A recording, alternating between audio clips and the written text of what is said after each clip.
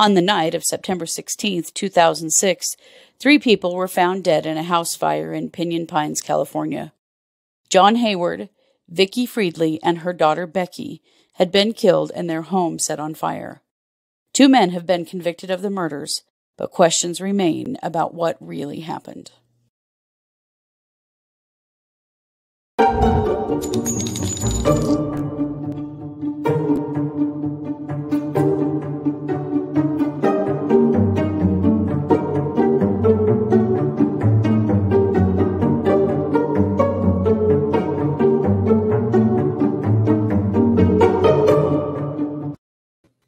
Hey everybody, welcome to the True Crime Squad. I'm Kristi Brower, here with my sister, co-host, and partner in crime, Katie Weaver. Hey Katie. How's it going? Oh, it's going pretty well. How are you doing? I'm good. Spent the better part of the day in my studio designing and making 2 baby blankets for a cousin whose daughter's having a baby. And Nice. yeah, I'm excited. Now I'm like, oh, maybe that's what I really want to do is just custom baby blankets. It's something new every day. Yeah. Right. Yes, it is. I see that. Our favorite TikTok channel has been down this afternoon. So what does one do? I know. Oh my gosh, they're back now. Oh, good. Wow. They're back now. We're talking about Highland Crystals on TikTok. If you have not watched it, do at your own risk because it is addictive. And I call it my new favorite show, even though it's just a TikTok live stream. Anyway, go check it out. If you guys are seeing these on TikTok, it's one of the ones where they have the big agitating thing full of crystals and people buy a scoop. They call it a lucky scoop. And then they scoop it and they put it in this sifter and they tell you all the things you got. And it's just very exciting. It is. Yeah. It For is. crystal nerds, this is crystal porn. We cannot look away. It totally is. And I've watched a whole bunch of them.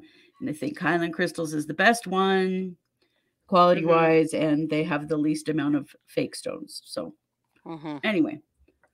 Yeah. I totally feel you. I watched a bunch of different ones today because I couldn't watch that one because they were down, and I was very unimpressed. Right? No, these guys have the best host. They have the cute girl who always says, "Mamma mia! Oh my Lady Gaga! She's so cute and funny." Oh my gosh! Okay, I'm sorry. Unasked for plug, but there you go. Go find them on TikTok. You won't be sorry. You will not be sorry at all. Well, speaking of, well, maybe sorry, not sorry. I don't know. It sounds like we have a little Idaho news. Yes. So I'm going to kick the mic over to you for that. Okay.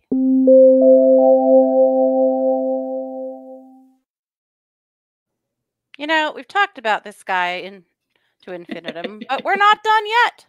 Right. This gelatinous bag of rotting fish guts is Craig Rowland. Craig Rowland is the... I thought you'd like that. Yeah. It's a very great descriptor. Yeah.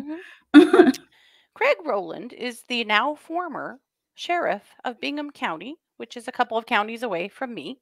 Yeah. This is Blackfoot, Idaho. Yeah. And you guys will probably remember we reported on this when it happened because we've been pretty outraged about it. At Thanksgiving time, a church group from the LDS Church, the Mormon Church, with a leader and several young women in the car, knocked on his door and left a cutout of a turkey on the door. It's a thankful turkey. It was a note to his wife. It had nothing to do with Craig whatsoever. Yeah. It was a note to his wife thanking her for all of the things she had done for them. Yes. Well, for some reason, this enraged Craig Rowland.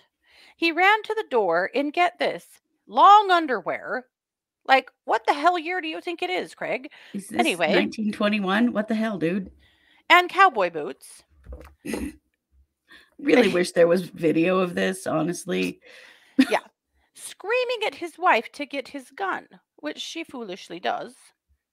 He runs out to the car, puts his gun in the vehicle with 5 teenage girls and their leader, and starts screaming at them, waving that gun around. He drags the leader out of the car by her hair, pins her to the hood of the car with a gun to her head, screaming at her about what are they doing there, and who the hell are they, and what do they think they're doing? And she's trying to remind him that they've been neighbors for 30 years and he knows her. So, yeah. Is Craig a drinker? Is Craig having some trouble with his memory? Is Craig just flat out crazy? Like, what the hell, Craig? What the hell? But regardless, nothing happened for a time. There was no accountability. Then finally, this was investigated and he was charged because, by God, he should be. Right. And there's been all kinds of weirdness. The Attorney General of Idaho has really urged him to step down, and he's refused to do so. The local Native American tribes have also recommended he step down after he used this incident as an opportunity to say some very racist things, trying to justify what he did because of the people in the area. Right, as though anyone had anything to do with this but him. But him. Yeah, tribal council was like, you gotta go, buddy. You need to go. You are done. He's tried to call it a political smear because the attorney general doesn't like him. Well, I wonder why, Craig. I wonder why. Maybe because he's a complete ass. Yeah. So the prosecution has been unhappy because his attorney, until last week, was also the prosecutor in another county. Yeah, not a good look. And they said, we feel like that's wrong. And as not too surprising here in Idaho, the judge said it was probably fine. Right. So he allowed him to stay on the case until last week. And that attorney actually stepped down. He said, his name is Justin Olison, by the way, the prosecutor at Clark County. Justin Olison filed a motion for withdrawal last week, citing a breakdown in communication between counsel and defendant. Oh, in other words, it's just occurred to him that Craig Rowland is a piece of shit. Yeah. Okay, got it. Got it. Yes. Yeah. But took him a while to get it, Justin Olison. Yes. Justin, you should have never taken this case and you know it. Yeah. Give me a break. Mm-hmm. Your credibility's shot. Ridiculous. Right. But that's fine. That's fine. That's whatever. Now it's in the past because now there's a whole new attorney on board, Dennis P. Wilkinson, who's also going to rue the day he met Rowland, is now on the job. But guess what happened? He has finally decided to leave the sheriff's office. He has been in law enforcement for 36 years. I'm not sure how long he's been the actual sheriff. It's not nearly that long. No, it's not. I'm not sure how long it is either. But he has finally decided. Here's what he said. Here's what his attorney said. Professional spin doctor, Mr. Wilkinson. Craig recognizes that ordered justice in the county is important, and he did not want to distract from that. I'm sure that's true. Except for all the time he has distracted from that leading up to now. Yeah, like, it's only been me a break. 9 months. I'm thinking maybe he's finally seeing the writing on the wall that he did, in fact, commit a serious crime and assault someone and threaten children with a gun. Like, come on, you idiot. And that maybe refusing to step down isn't a very good look in this instance. Yeah. But anyway, ding dong, the dick is gone. Well, for now. We'll see what happens. He's out. Yep. Yes, but his trial just keeps getting postponed because of all of these attorney problems. And we just really would like to see some consequences for this completely shitty behavior that should never, ever be tolerated. No, and we'd really like to know, what else has he done? Right? Because this one they tried to hush this one up. And luckily it didn't happen. But what else has he done? Because you can't tell me this is the only time he's abused his office. You can't. Right. I refuse to believe it. Right. Anyway, there you go. Another one down the road. Well, all we can say is sayonara, sucker. That's right. Well, I'm going to kick the mic back over to you for our main case. All right.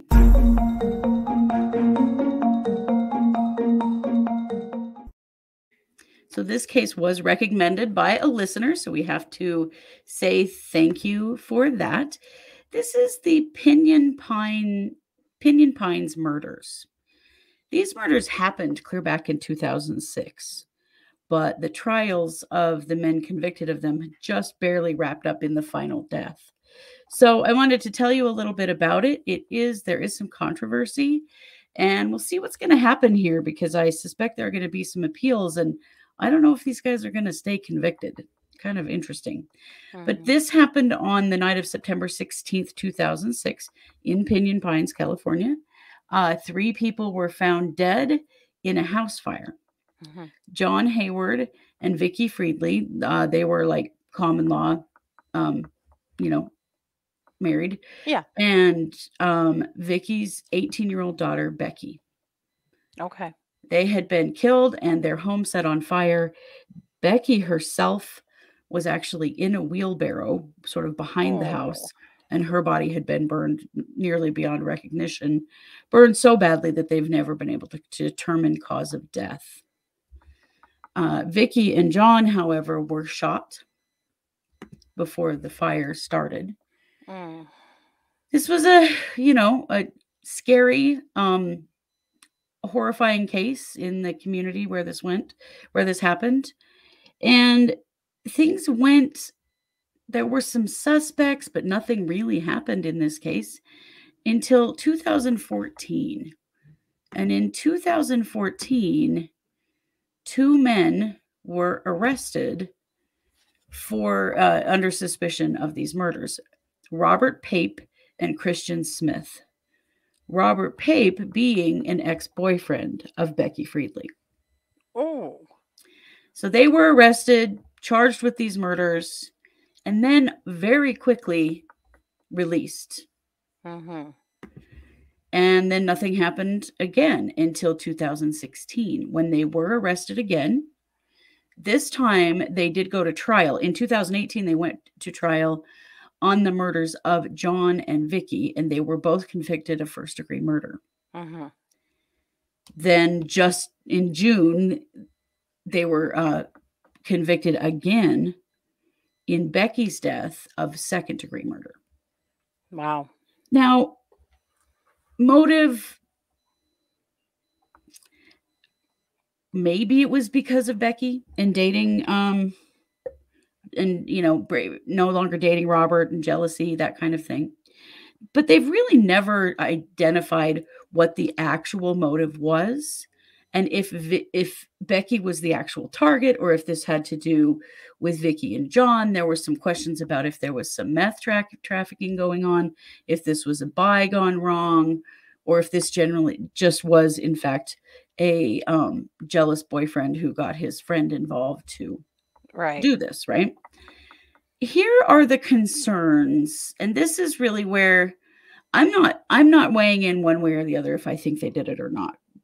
What I am going to say, though, is that some of the evidence put forward by the prosecution is kind of terrifying, and honestly, it's rather scary that this is what was considered to be evidence. So this is what the prosecutors presented. There was supposedly a hiking trip planned that would have placed Pape and Smith in Pinyon Pines to meet up with Becky the night that this happened. All of that is hearsay that comes from a friend of Becky's who says they were there when she was on the phone with Robert Pape making the plans. Okay. No actual proof that they did come to Pinyon Pines. No actual proof that they went on the hike. Nothing. This is just, it's hearsay. A tip from Christian Smith's former coworker, who said that he once made a suspicious statement that might have linked him to the murders. Supposedly, he said something to this man like, everything went wrong and we just had to burn it all down. Interesting. However, also hearsay. Then there are some jail call recordings when Robert Pape is talking to his wife about concealing an unregistered firearm, and it was a .40 caliber Glock, which is what they believe the kind of gun that shot Vicki Friedli. Again, they don't have the gun. They don't have any shell casings. All they have is that conversation. They do have cell phone records, and this is, again, this is so strange. The cell phone records show a lack of activity at the time of the murders. At that time, cell service was not great in the Pinyon Pines area. And so they're assuming that meant that Pape and Smith were there and their phones weren't working. That's evidence? Again, that's not evidence. Oh my God. Conjecture. They did not ever actually prove anything. There was a business card that was found at the scene, and it did have DNA that belonged to Christian Smith. However, there were 2 samples of male DNA on Becky's socks, and neither of them were Christian Smith or Robert Pape. Whoa, seriously? Seriously. Holy shit. And then the only other thing was shoe prints from a pair of vans. And at least one of the suspects owned a pair of vans. That's their evidence. Wow. Right? So no DNA evidence other than the business card. The business card had his DNA on it. Then there's other DNA that isn't either one of them. Either one of them. Yeah.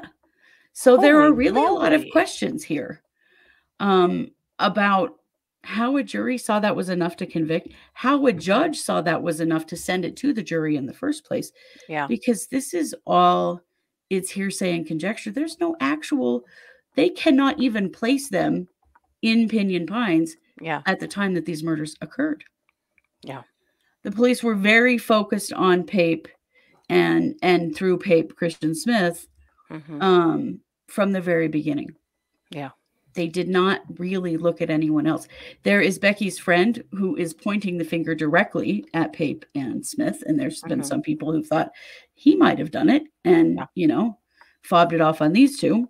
There also was a red pickup truck that left the property, nearly had a head-on collision with the first fire truck to get to the fire. They've never identified who was driving that truck. Wow. And he was literally leaving the scene. They convicted on this flimsy stuff. On this flimsy stuff. 3 trials. Wow. It's really, really interesting. And I'm not saying they did it or didn't do it. I just think, shouldn't there be more proof than this to convict in first degree and second degree murder? Putting these men away for life. Why isn't there more information like this? It's like, and we see this all the time. There's this tunnel vision that happens when police, feel like they know who did something. Yeah. And sometimes they forget or just don't. I don't think they forget. They just don't investigate other avenues. I mean, they've been focused on these men from the beginning. Yeah. But there's no indication at all that they looked at anyone else. So it's very strange. They have now been convicted of all 3 and sentenced and all the stuff.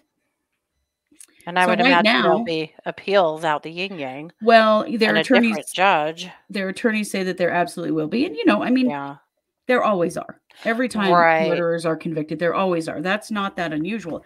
But I do wonder what an appeals court would think of this evidence. Evidence. I'm going to use the Mark means air quotes because it's really, really flimsy. Yeah. Really flimsy. Yeah. And, there's a real divide in the community there about whether or not they did it. Of course, Smith and Pape have lots of family and friends coming out saying what wonderful, upstanding citizens they are, which you kind of always have that too. Sure. Pape has been an Army Ranger and has received 2 Purple Hearts. Wow. I don't know. It doesn't quite feel right to me. I don't know if they just need more evidence to show that, yes, in fact, they really did do this, or are they really on the wrong track? Well, and neither of them rolled on the other. No, they did not roll on each other. They really have very minimal, because his DNA was on a business card. I mean, you have business cards. I have business cards. Every time you give someone a business card, your DNA is on it. So, right. Is that evidence that, right. That doesn't prove that they were there at that time? Not at all. No. And where there was a romantic relationship there, it probably wouldn't be that surprising to find some DNA about. Well, but this is from Christian Smith, not Robert Pape. Okay. But still, he's good friends with Robert Pape. I don't know. It's just, it's a strange one. I really appreciate this one being mentioned to us, because there are a lot of questions here.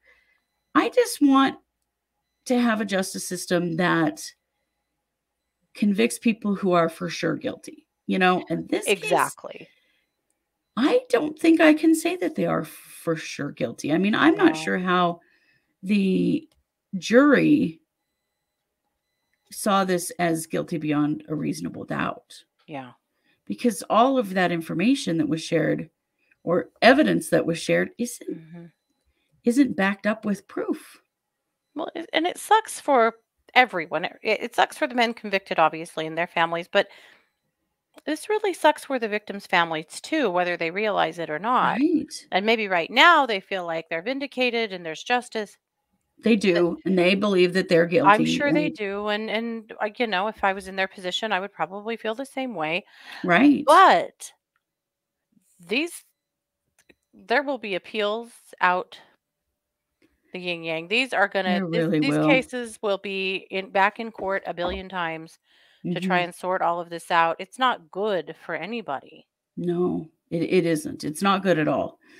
It's really concerning, if you're going to convict people of first-degree murder and second-degree murder, you should probably be 100% sure they really did it. I don't think anyone is 100% sure they did it. Just looking at this. How they could be. Yeah. Right? So we're going to keep an eye on this case. Yeah. And let you know what happens with the appeals, and we'll talk about it some more. But I just wanted to open it up so we could talk about it a bit. And I didn't go into all of the detail of the story itself, because really what's happening now is what's going to happen in the legal process with these two men. And I think that's something to watch, because we have to be really careful about convicting people. Yeah. And we should all care. We should all care. Because that could be you. That could be your family. That could be someone that may or may not be guilty of something. Right. We should all care about our justice system working correctly and not having breakdowns. Right. Yeah. And this just does not feel like it worked correctly. No, it doesn't. This feels a lot like this is what the police wanted to be true. This is what the prosecutor's office wanted to be true. But how can they get through with such flimsy hearsay? And, you'd think with a different judge, none of that evidence would have made it to the table, honestly. Right? It's interesting that they call it evidence, because most of it is not evidence at all. Yeah. Like the vans. Oh, someone owns a pair. Well, did you prove that they were the exact pair that made those footprints? No, they did not. That DNA. Lots of people own vans. Right. Well, and, shoes have... the soles of shoes will wear differently depending on a person's gait and stuff. So sometimes even, you can tell that, yes, in fact, these are the same shoes. The same shoes, yeah. That wasn't really done. DNA from someone else, I think, is super concerning too. Well, here's the other thing. That DNA was never entered into CODIS. So we don't know if that DNA could potentially match some completely different people. Why? There's a lot of really sketchy stuff here. Yeah. People in the community, as I've been reading comments and things, feel like that the police botched this investigation from the very beginning and, didn't look at alternatives other than these two men. And that there's been some shady stuff go on to ensure that they convict these two men so that, it doesn't shine a negative light upon the police and the prosecution. I don't know if that's actually true, but there are certainly people in the Pinyon Pines area that knew this family who have very major concerns about the way this has all gone down. Yeah. Yeah. And frankly, so do I. Yeah. It's scary to think that you could be convicted on something that flimsy. Yeah, it is. So we're going to keep an eye on it, see what happens with the appeals, and we will report back, and I wish they could just have something a little more definitive. This reminds me a bit of the Barry Morphew case. I was thinking the exact same thing. Morphew, and finally they had to drop charges. Because they didn't have enough. And see, that's what happened back in 2014. They arrested these men and then almost immediately dropped the charges. Right. Because I think they were probably told they do not have enough evidence. Somehow they came back with a little bit more, the statement from the guy saying that one of them, sort of said something that maybe was sort of a confession. Right. But again, no one witnessed that. That was hearsay. I don't know. So we will keep our eye on this and we will let you know what the courts decide to do with it. For sure. Yeah. And Katie, I think you're going to wrap us up with a little WTF news. Oh, am I? Yeah.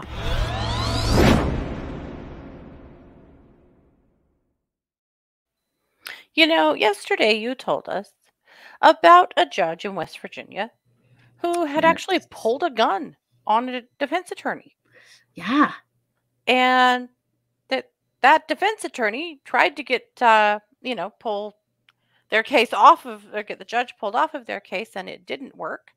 And that basically it's been a menacing, frightening experience, and that they're just kind of getting away with it. Yes. Well, let me tell you that California is a very different place than West Virginia, if you didn't already know. I did have a guess about that. And there's been a bit of an incident. This gentleman's name is Tim Scott. He's an attorney. Tim's gotten himself in a bit of hot water. Using a phrase that happens to be a family favorite, to be honest. But the judge didn't understand what happened. And then when he did, he was very upset. Well, here's what happened. There was a meeting between the judge and Mr. Scott and two female attorneys. This was Scott was representing or referring to two female attorneys named Tracy Lagasse and Kimberly Obricht. They represent the San Diego-based Metropolitan Transit System, and he was suing them on behalf of someone. Well, they had met in judge's chambers on a Friday, and things had been pretty contentious, apparently. And the Tim said to the women as they were leaving that he would just like to say to both of them that he'd just see you next Tuesday.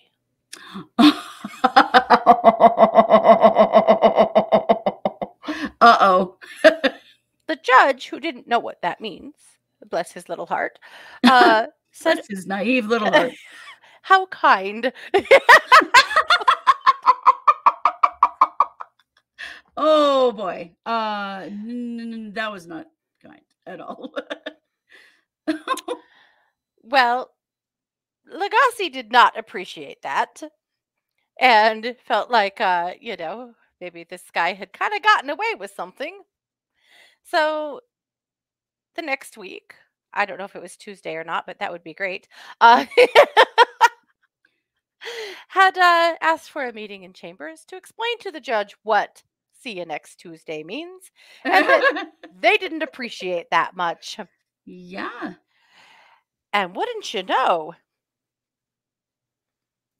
Mr. Scott immediately lost his case. It was actually called a non-case and dismissed, and is now being referred to the California State Bar for discipline. Well, good. So judges can pull guns in West Virginia on defense attorneys, but if you say see you next Tuesday to somebody in court in California, you might just lose your job. Yeah, you might. And you probably should. Yeah, bad move there, Tim. He said it was an inside joke between him and someone else in the court's office. He didn't think that anybody would catch it or understood what that meant, and he was just He thinks he's the only person that it was a uses bit of that a phrase.